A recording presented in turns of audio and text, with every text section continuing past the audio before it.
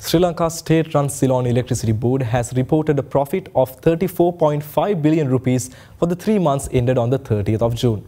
Interim accounts showed a 67% jump compared to 20.7 billion rupees in the same quarter in 2023, despite a fall in the revenue. The profits came from lower financial expenses and falling costs, even as a tariff reduction and reduced revenues. The state-run utility provider reported profits of 119.2 billion rupees for the first 6 months of this year, compared to a loss of 13.7 billion rupees last year.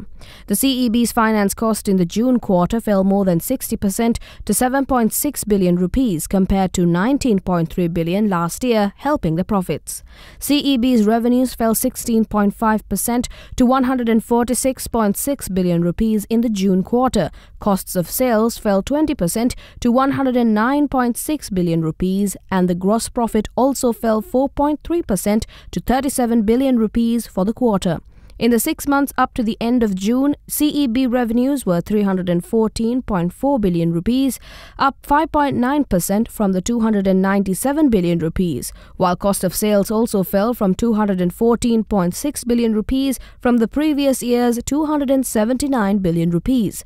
Gross profits were 99.7 billion rupees.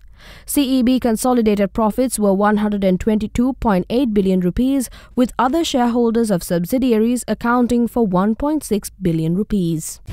Other Derana Business YouTube channel. Subscribe to the Other Derana Business YouTube channel for the latest and most insightful business news.